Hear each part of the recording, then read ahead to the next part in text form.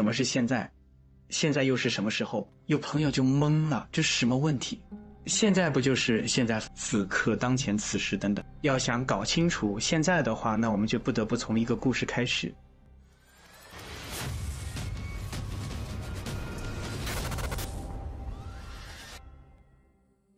宇宙间流传着一个古老传说，世代相传，口耳相传。传说中就有一种巨兽名为心经，它张开巨口就能一口吞下整个太阳系，它就是100尾巴，其实就能毁灭一个文明。宇宙最古老的图书馆里藏着最古老的书籍书中都有关于这个巨兽的画，这些画都是从传闻和谣言拼凑而成的。据说它皮革般的皮肤上附着着星辰般的藤壶，巨大的金须板上呢有数十亿年的星际浮游生物，至少对我们来说是这样。它有接近光的速度，因为这是这个宇宙的法则，有质量物体就无法超越光速。对心经来说，时间非常不同。人类的现在这个概念对它来说就是毫无意义。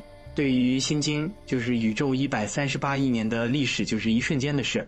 整个人类历史在它的感知中怎么说呢，就是宛如鞭炮炸响般短暂，甚至可能无法被它感知到。每一场战争，每一项发明，每一份失去的爱，每一个欢笑的孩子，转瞬即逝。就像我们跟随这个巨兽的故事一样，我们会看到现在的这个概念不仅神秘，而且非常主观。你不必是星际巨鲸才能对时间有不同的感知。一辆汽车沿着一条路疾驰，向着一群似乎对即将到来的危险毫不在意的鸽子驶去。看起来这些鸟儿注定会和路面融为一体，但就在最后一刻它们就散开了。为什么他们拖了这么久？实际上他们并没有拖延，因为我们的现在感和他们的现在感不同。鸽子每秒能看到100多帧的画面，而我们看的电影只有25至30帧。也就是说，面对100码的汽车，在鸽子的感知中其实只有20几码，宛如龟速。所以面对疾驰而来的汽车，它们有更多的时间反应，这是与人类的知觉不同，它们以慢动作体验世界。因此现在的时间长短取决于你的进化情况，你在做什么，以及在极端情况下，比如心经，你的移动速度有多快。甚至两个人可能会看到一系列就是现在以完全不同的顺序展开。人类的知觉并不是衡量宇宙真正运作方式的标准。因此当我们与心经一起踏上遥远的宇宙之旅，千亿年转瞬即逝时，我们的脑袋里就会冒出一个大问题：什么是现在？它甚至存在于我们的头脑之外吗？2021年圣诞节，全世界数百万人都在平息观看詹姆斯韦伯太空望远镜的发射。半年后，这些图像开始发布，细节惊人，质量前所未有。星星在虚空中以惊人的速度旋转，时空的织物被拉扯和扭曲。我们处于人马座 A 星的阴影下，它是我们银河系中心的那个巨大黑洞。仅仅390光年之外，一个天文上的小步，就有一个巨大的气体和尘埃云，被称为人马座 B2。人马座 B2 一直受到密切关注，天文学家仔细研究它的古老光线，寻找其中的线索。他们在其中发现了许多成分，其中一种分子叫做甲酸乙酯。听起来可能不熟悉，但其实它是赋予树莓独特风味的同一种分子。这就引出了一个问题，就是宇宙的味道是什么？心经是否发现某些天体零食比其他零食更美味？甲酸乙酯也是朗姆酒气味的原因。还有一个 KICK 秒 Tart 众筹项目，筹集了超过50万美元，用于制造太空之水，一种香水。基于宇航员对宇宙独特气味的描述，想象一下烧焦的肉、烧焦的蛋糕、用过的火药和金属的焊接。但无论心经的烹饪偏好如何，它仍然受到神经系统的束缚，就像你和我一样。你的感官帮助你解读周围世界的感知方式，对我们的现在这个概念有着重要的影响。你坐在那里看着一场精心编排的芭蕾舞在你面前展开，一个穿着企鹅套装的服务员为新来的客人拉开椅子，侍酒师兴奋地讨论着酒单上最好的波尔多葡萄酒。白色的桌布运得很平整，然后餐具沉甸甸的，然后玻璃杯很有质感。不久之后，你的第一道菜就上来了，这是由一群厨师精心制作的一道精致小菜，他们的想象力可以与伟大的画家媲美。你咬了一口，大脑就充满了内啡肽。这是你第一次品尝米其林星级美食，瞬间你就明白大家在说什么了。但实际上这并不是一瞬间的事，当食物接触你的舌头时，你的味蕾会感受到不同的味道，如咸甜、酸苦和鲜味。这些信号沿着你的脑神经传送到脑干，然后传递到大脑的一个叫做丘脑的地方。然后呢，它们又被送到大脑正中间的一个叫做味觉皮质的这个小区域。味觉皮质大约有1厘米那么大，在这里味觉信号被仔细解码，就像间谍仔细研究秘密密码一样。但这项神经系统之旅是需要时间来完成的。2012年由凯瑟琳·奥拉领导的一项研究发现，你的大脑通常在食物实际接触舌头100毫秒后才能感知到味道。你品尝的是过去的片段，而不是现在，这变得更加复杂了，因为大脑对所有味道的解读并不相同。研究表明，你通常会先感觉到甜味，然后是咸味，所以实际上你正在品尝一道由不同独立的美食现在编织而成的复杂挂毯。这种混乱的时间闸会适用于你的5种感官。当你拿起餐具感受它们的重量时，这些触觉信号首先要从你的指尖传到你的大脑。2022年，加州理工学院的科学家们使用了一台每秒能拍摄70万亿帧的相机，记录不同神经细胞中电脉冲以不同速度传播的情况。他们的设备依赖于一种类似于天文学家用来测量碰撞黑洞引力波的技术。触觉信号以每秒约75米的速度传到你的大脑，这比世界上最快的过山车还快，但却比世界上最快的动物有隼的俯冲速度要慢。然后呢，你的大脑需要时间来处理接收到的信号。这意味着当你第一次感觉到餐具时，它已经在你的手里超过100毫秒了，你再次感知到了过去。对于你的其他感官还有一个额外的延迟，因为信息必须在你的身体里传播。在你吃开胃菜之前，你可以闻到它有多美味。微小的分子从食物表面飘散到空气中，到达你的鼻子，在那里遇到了近400个嗅觉受体。这些受体将化学信号转化为神经脉冲，然后快递到你的大脑。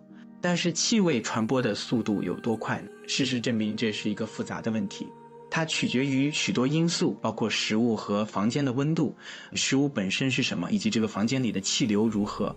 不过通常是在每秒几百米左右。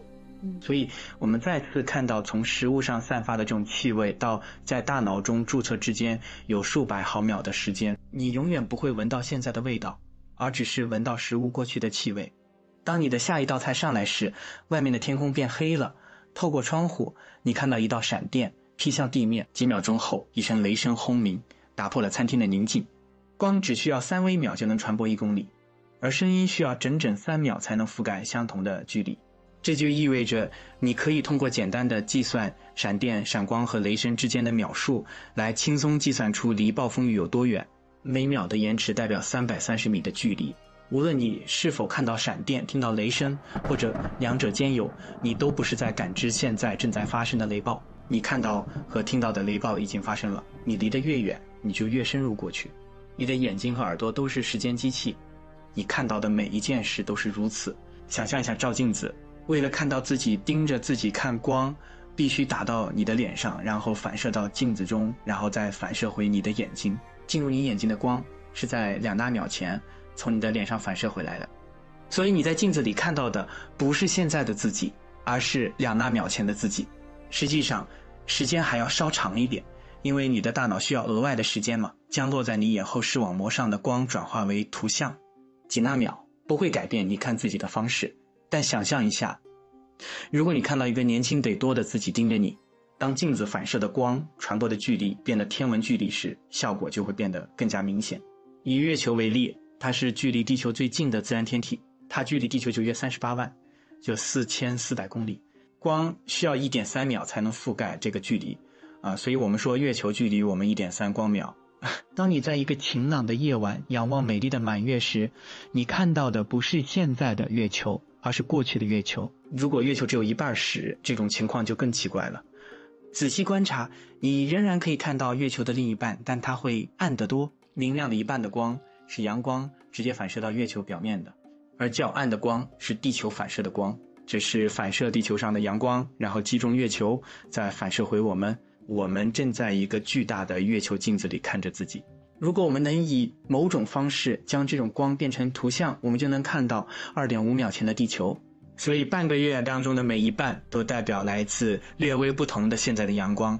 阳光本身甚至更古老，因为它需要8分多钟才能从太阳表面到达地球。事实上，如果太阳突然消失，我们8分钟后才会知道。虽然可能性极小，但类似的危险也会降临任何从地球前往火星的人。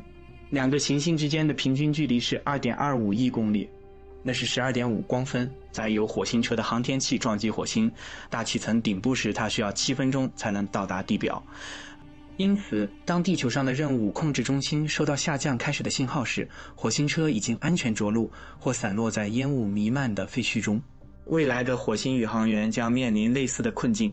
如果在前往火星的半路上发生紧急情况，需要立即帮助，但他们的现在与任务控制中心的现在并不相同。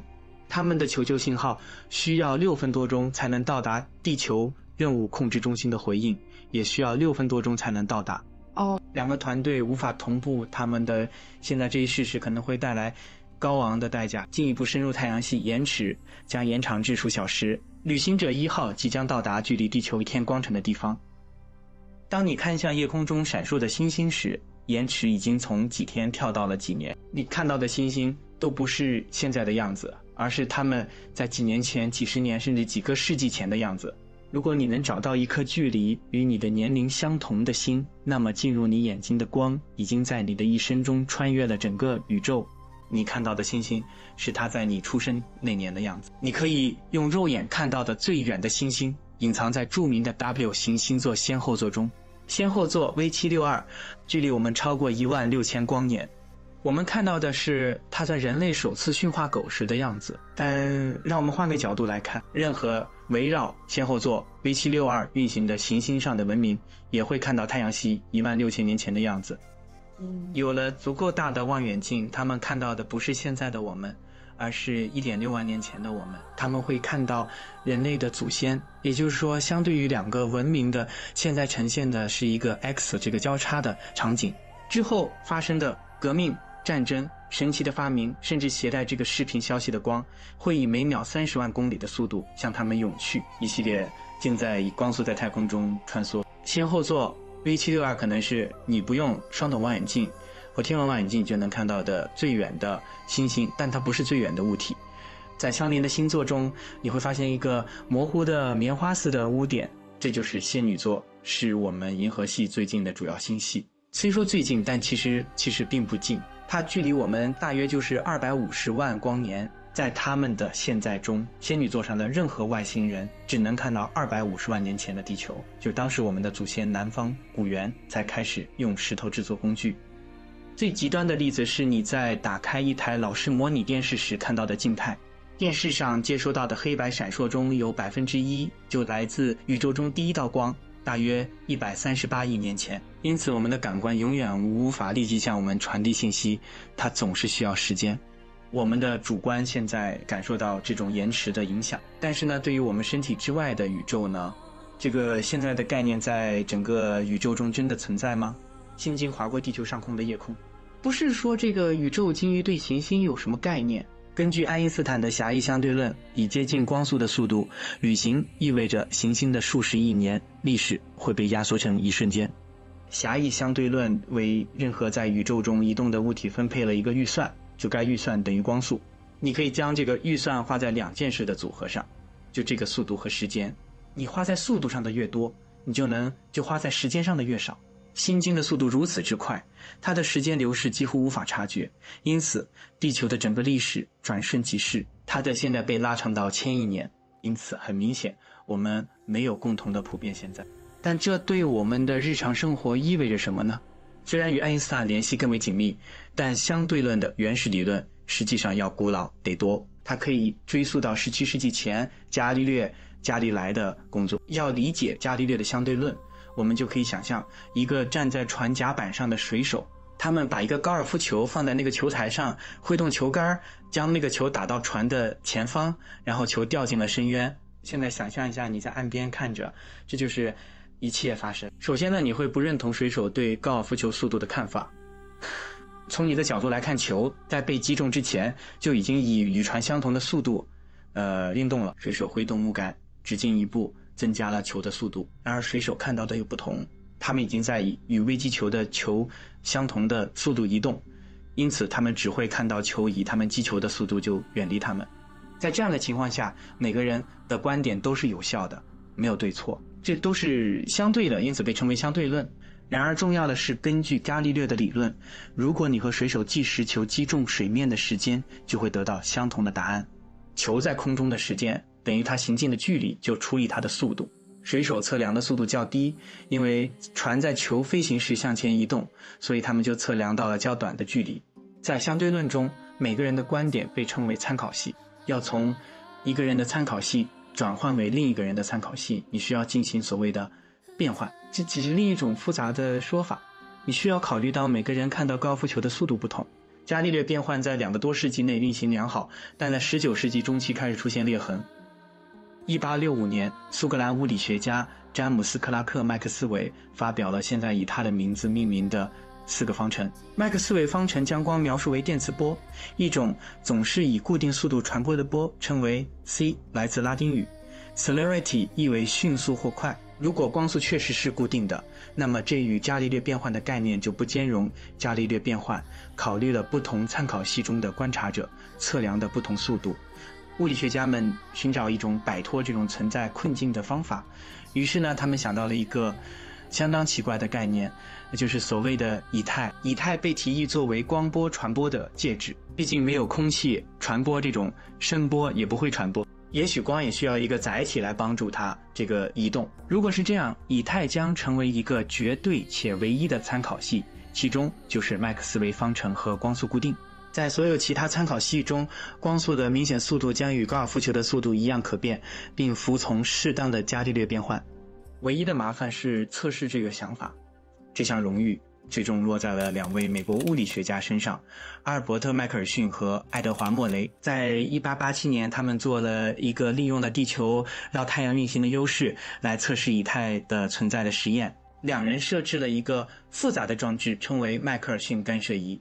它实际上是一个精心设计的赛道，一束光从起跑线发出，然后被半度引进分成2束光，一束光继续沿直线前进，另一束光以直角射出，2束光都行进相同的距离到达镜子，镜子将光束反射回终点线。由于每束光行进的距离相同，如果一束光早于另一束到达，那么它一定是以更高的速度完成了赛程。当然也存在另一束光的速度降低了的情况。如果以太存在，很显然它们肯定会存在差异。迈克尔逊和莫雷精心设置了实验，使直线光束与地球绕太阳运动的方向一致，沿太阳方向行进的光将被地球的速度推动，就像高尔夫球的速度被船的速度推动一样。另一个方向行进的光不会受到这样的助力，因此会更慢。也就是说，这2束光肯定有个先后，但结果是它们同时到达了就是2个不同的参考系，却出现了一个不变的光速。光速是绝对的，而这个实验结果的重要性还需要一段时间才能被理解。直到一位荷兰物理学家对此进行了深入思考，他就是亨德里克·洛伦兹。由此他也获得了诺贝尔奖。诺贝尔基金会后来评论道，可以说洛伦兹被所有理论物理学家视为世界领先的精神，他完成了前辈们未完成的工作。最终，洛伦兹的名字取代了伽利略的变换同意。要了解洛伦兹变换的本质，首先想象一列火车以恒定的速度从左到右沿轨道移动。幸运的是，这列火车有完全透明的墙壁，我们可以很容易地窥视内部。然后在车厢中间呢，有人正在上下弹球，从他们的角度来看，这种球垂直移动，从手到地再到手。但我们的观点有些不同。当球在空中飞行时，我们看到火车沿着轨道继续前进，结果我们看到那个人在扔球的地方右边接住了球。换句话说，我们看到的球的路线是一个三角形，而不是一条直线。这没有什么特别奇怪的，毕竟这只是伽利略相对论。我们看到球移动了更远的距离，由于考虑了火车的速度而移动得更快但是如果这个人被镜子取代，那这个球被光束取代呢？是否会发生相同的情况呢？火车上的人会看到光在镜子之间上下弹跳，我们会看到光就描绘出与球相同的三角形。但这一次呢，我们从迈克尔逊莫雷实验中知道，光速对所有观察者都是固定的。因此呢，我们不能再说火车上的人测量到更短的距离，因为他们测量到的光以更慢的速度传播，只有一个这个选择最初看起来如此荒谬。如果火车上的人测量到更短的距离，那一定是由于从他们的角度来看，光传播的时间更短。在移动的火车上，时间比外面过得慢，最后被爱因斯坦纳入了狭义相对论。他告诉我们，两个以不同速度移动的观察者对某件事持续的时间有不同的看法，因为他们在时间上花费了不同的预算，以接近光速 99.99999% 的速度在太空中移动。对你来说似乎是1秒钟的时间，对于地球上的人来说却要持续近2个小时。我们可以在心脏跳动一次的时间内观看一场完整的足球比赛。我们的现在感和你的现在感突然变得截然不同，两者之间的差异是使用洛伦兹因子计算的，它就是将你的速度与光速进行比较，然而它的值不是直线上升，而是呈指数增长，因此你必须接近光速才能注意到差异。以光速的1/10的速度旅行洛伦兹因子只有 1.005， 对你来说100秒相对于你静止的人来说将持续就是100.5秒。以光速的 99% 的速度旅行，洛伦兹因子上升到略高于7，从那里开始每增加一个9都会产生巨大的影响。以光速的 99.9% 的速度旅行，洛伦兹因子略高于23，再增加一个9，以光速的 99.99% 的速度旅行，它会飙升到超过70。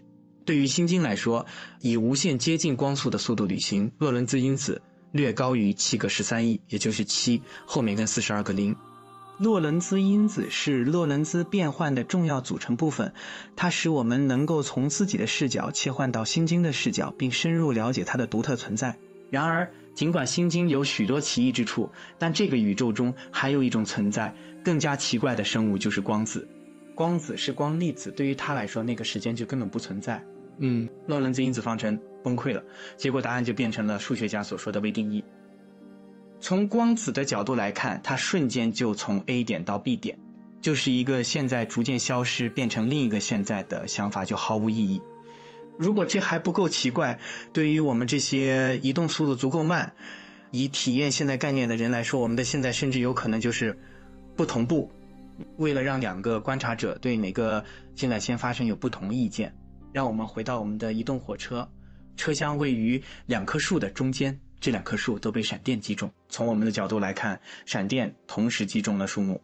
但是呢，火车上的人是怎么看的呢？很显然他们有不同的看法。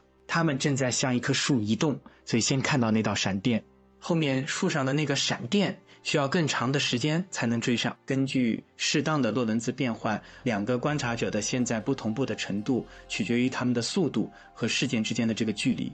你必须以光速的1半速度旅行，并且2个事件之间的距离必须大于地月之间的距离，才能使2个事件仅相差1秒钟。然而这一切有一个重要的注意事项，因果关系必须始终得到保护。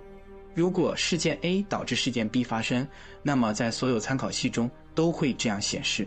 2位观察者可能对这个事件之间的时间间隔有不同意见，但不会对这个事件发生的顺序有不同意见。这个概念是洛伦兹变换和狭义相对论的一个中心原则。根据方程，只有当你以超过光速的速度旅行，才能看到结果发生在原因之前，这显然是不可能的。那么我们的现在感在哪里呢？似乎主观的就是现在是我们所拥有的全部，无论是在我们的脑海中还是在更广阔的宇宙中，一切都是相对的，并没有什么客观的现在。这意味着在更广阔的宇宙中无法拥有明确的时间吗？不完全是。幸运的是，有一只无形的箭头指向了方向。巨大的螺旋臂展开星星，像鸽子一样散落在黑暗中。行星被甩出去，独自在太空中游荡，星星变冷，古老的文明变得恐惧。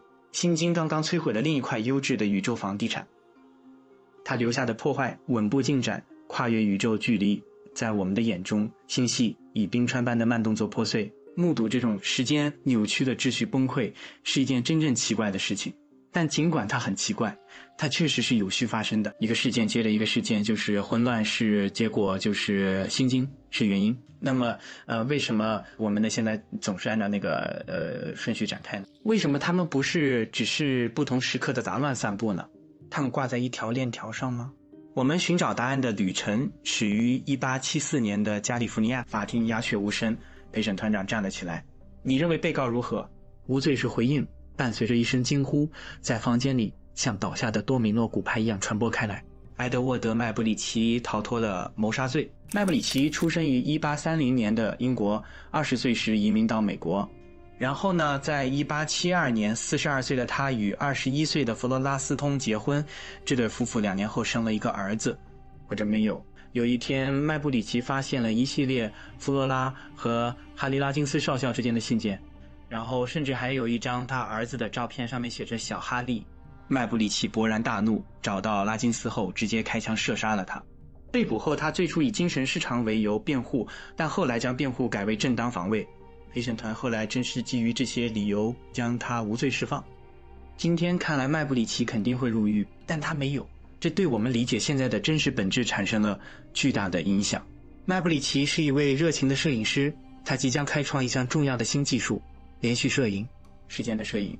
他设计拍摄一系列静止照片，展示物体运动的连续阶段。换句话说，他记录了时间的明显流逝，一个现在漂移到另一个现在。麦布里奇最著名的作品是运动中的马。通过一张一张快速翻阅静止图像，你可以看到马和骑手在全速奔跑。这是一场革命，首次揭示了马的所有4个蹄子都离开地面。连续摄影是现代电影的先驱，但看起来的运动只是比较一个静止帧与最后一个静止帧的结果。当你观看图像时，马实际上并没有移动，时间也没有真正流动。我们看到帧之间的变化，从一个现在到另一个现在，就是给我们一种时间流逝或像河流一样从过去流向现在的错觉。除了艾萨克·牛顿著名的运动定律中没有描述我们所经历的这个时间的首选方向之外，想象一下，我们不是看一匹马在奔跑，而是看一系列连续摄影的静止图像，显示一个网球从左到右飞过空中。这是同一组静止图像，但反过来播放，看起来没什么特别不合适。实际上第一段影片才是倒放的，我故意误导了你，你不可能知道真相。然而有些电影如果你倒放它们，你就会立刻知道。比如一个破碎的鸡蛋奇迹般的重组，或者一杯最初冷却的咖啡突然开始冒烟的影片。这是我们存在的如此基本的一部分，以至于给定单个静止图像，一个小孩子都会将它们以正确的顺序排列，显示一个完整的鸡蛋破裂。对于这些事件，时间似乎不可逆转。这就像有一支箭头指向我们特定的方向，告诉我们把现在按什么顺序排列。英国天文学家亚瑟·爱丁顿爵士在他的1928年著作《物理世界的本质》中首次提到了时间的箭头。如果我们沿着箭头前进，发现世界状态中的随机元素越来越多，那么箭头就指向未来。爱丁顿写道，如果随机元素减少，那个箭头就指向过去。这是物理学中唯一已知的区别。但是随机性与时间以及事件展开的明显顺序究竟有什么关系呢？沿着著名的塞纳河走出古老的巴黎街道，最终进入工业郊区伊弗里塞纳。进入当地的公墓向北走，你会发现一块墓碑上刻着莱昂纳多·萨迪卡诺的名字，墓碑下方刻着 Fondateur della Thermodynamica， 热力学创始论火的动力，就是他唯一的著作。萨迪卡诺的故事其实是一个悲剧。1832年，他因患上了躁狂症和年忘，被送进了当地的精神病院，然后之后染上了霍乱病逝年，仅36岁，因此他的作品当时并没有受到太多关注。直到现在我们才意识到他是一个多么高大的身影，他对物理学的贡献有多大，以及他的工作对我们理解现在的这种短暂性质的影响有多大。今天卡诺的名字与卡诺循环同义，卡诺循环描述了一个理想化的热机。除了在现实生活中不可能操作卡诺热机之外，直到今天工程师们仍在测量他们的发动机的卡诺效率，他们能达到这种无法实现的这种完美程度有多近。深入思考卡诺工作后果的人之一是鲁道夫·克劳修斯。1850年，他发表了现在构成著名热力学第二定律的基本思想。并在1865年向世界介绍了熵的概念。宇宙的熵趋向于最大值，他说一种思考熵的方法是将其视为一种衡量不可用于做有用的事情的能量的指标。克劳修斯证明在发动机的一个循环中损失给周围环境的能量大于热源传递给这个发动机的能量，因此总体而言不可用于做有用的事情的能量就增加了。换句话说，就是熵增加了。一种更直观的方式是将熵视为一种无序程度的度量，也就是爱丁顿讨论的随机性。让我们想象一下6枚硬币，最初都显示正面，这是一个高度有序的递上系统，然后重新抛扔所有的硬币。虽然它们有可能全部再次正面朝上，但这个可能性非常低。在64次的循环中可能只会发生1次，这也只是一个可能。在其他情况下，硬币更有可能变得更加随机正面和反面的混合，无序或熵增加了。当涉及到我们周围的世界时，这个赔率更加倾向于熵增加。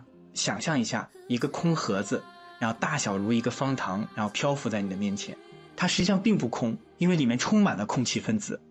很多空气分子，1立方厘米空气中的分子比数千万个像我们银河系这样的星系中的星星还要多。当气体分子随机的跳跃和碰撞时，它们有无数种方式变得更加无序，但只有有限的几种方式变得更加有序。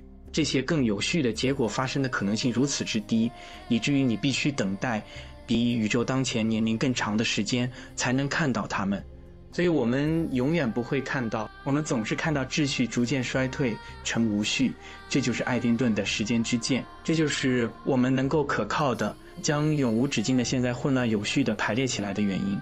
除了在周围的宇宙中，我们看到了许多秩序之岛散布在不断增长的无序海洋中，炽热明亮的恒星在旋转的星系中排列像串在宇宙电线上的一串串彩灯。然后就是你了，你是一群高度有序的约10000亿个原子的集合。为了让你在大爆炸诞生，宇宙138亿年后存在宇宙的熵一开始必须非常低，否则宇宙趋于不断增加的无序的趋势早就对生物学的发展产生了影响。天文学家估计早期宇宙的熵比现在低了10000亿倍。这种情况是如何发生的？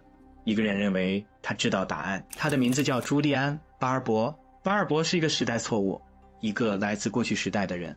曾经有一段时间，科学界最伟大的发现是由绅士科学家做出的，那些拥有财富、手段和时间将追求知识作为一种爱好的人。如今你通常必须走在学术界的老路上，在大学工作。巴尔博是少数独立科学家之一，他对时间着迷已久。他回答为什么时间似乎只向前移动，那是因为他只在宇宙的这一部分这样做，宇宙的另一部分就是时间的箭头指向另一个方向。一个透过镜子的世界昨天发生在今天之后。宇宙的2个部分被巴尔博称为雅努斯点的东西隔开，然后以那个有2个面孔可以同时看2个方向的神命名。它标志的不是宇宙的开始，而是它的终点。整个宇宙的时间对称，没有神秘的低熵状态开始。巴尔博的想法只是一个建议，而且是众多建议之一。我们仍然不知道宇宙一开始的熵如此之低的原因。宇宙时间的稳定前进仍然是我们没有完全解开的谜团，但这并不是我们对现在的体验所包含的谜团的终结。在考虑了我们如何感知时间、狭义相对论的复杂性，以及最终大规模的熵时间、整个星系的逐渐崩溃、整个宇宙之后，我们现在可以回到我们头脑中的奇异世界。大脑是我们处理时间的中心，事实证明这个情况最复杂的地方就在那里。心经瘫痪了，搁浅在这个遥远的宇宙这个海岸上。宇宙中已经没有恒星了，所有的恒星都变成了超新星，好像很久以前就消失了。宇宙中的所有原子都分裂了。心经是如何走到今天的，仍然是个谜，没有人知道它是由什么组成的。现在即使是最大质量的黑洞也在蒸发，将它们最后的霍金辐射渗透到宇宙中，什么都不剩了。尽管它的每个现在都持续了数十亿年，但他所看到的现在比历史上任何生物都多。饥饿的心经最后一次闭上了眼睛。随着宇宙中最后一个意识熄灭的话，那个时间本身还会继续吗？还是时间会随着精灵而死？我们中的许多人都是时钟的囚徒，被秒钟无情的流逝奴役。时间似乎经常从我们的指尖流逝，就像我们试图抓住一滩水一样。时间是滑溜的，难以捉摸的，转瞬即逝的。但是你到底花了多少时间真正思考时间呢？你是否曾经想过，你的大脑是如何从它接收到的关于周围世界的海量信息中构建时间感的？令人不舒服的事实是，你的大脑正在欺骗你。看看这个钟表，最初秒针似乎以规律的间隔滴答作响，现在将你的眼睛从屏幕上移开，然后迅速回头看钟表，秒针的第一个动作是否比随后的动作停留的时间稍长，就像钟表暂时停了一样。不信的可以再试几次，然后你的眼睛不断的四处飞舞，从一个物体跳到另一个物体。它可能是你诸行阅读一本书时的小调整，也可能是你突然凝视房间另一侧时的大调整。这些动作被称为扫视。然而奇怪的是，尽管你的眼睛在移动，你的视力却从未模糊。相反，你的大脑删除了眼睛移动时的图像，并用眼睛的扫视后着陆的第一件事来填补那个空白。那在钟表的情况下，那就是第一个滴答声。这种效果被称为停止时钟错觉。试着照镜子，将你的注意力从一只眼睛转移到另一只眼睛。你能看到自己的眼睛在动吗？大脑在扫视期间删除的时间片非常小，通常不到100毫秒。然而你一天要进行如此多的扫视，以至于你总共会失去40分钟的现在。在80年的生命中，这相当于近2万小时的现在就被删除了。超过2年的虚假回填的，那现在取代了它们，情况就变得更糟了。看看这个移动的正方形，闪光发生在移动的正方形后面、正下方还是更前面？你回答在后面了吗？错了，闪光发生在移动的正方形正下方，这被称为闪光之后错觉。它是理解大脑构建现在感的另一个拼图的关键。你的大脑需要时间来处理它，从你面前的物体接收到的视觉信息，首先处理的是颜色，然后是运动，最后是形状。但是当你的大脑处理完这一切时，物体就已经移动到了一个新的位置，所以你的大脑无法确定移动物体现在在哪里。于是呢，它就会向你展示了它对物体应该在哪里最好的猜测。惊不惊喜，意不意外？正如闪光之后错觉所示，这个猜测并不总是准确的。也就是说，如果物体的运动是可预测的，你的大脑会做得相当不错。棒球运动员可以击中快速移动的球，足球比赛中的守门员可以将一个弯曲的任意球踢过横梁。然而当物体的运动更加随机时，大脑显然就不想工作了。比如大家经常遇到过的，比如说一只苍蝇在房间里嗡嗡嗡随意的四处飞来飞去，你就举着双手，眼睛努力的跟着它，试图寻找其中的规律。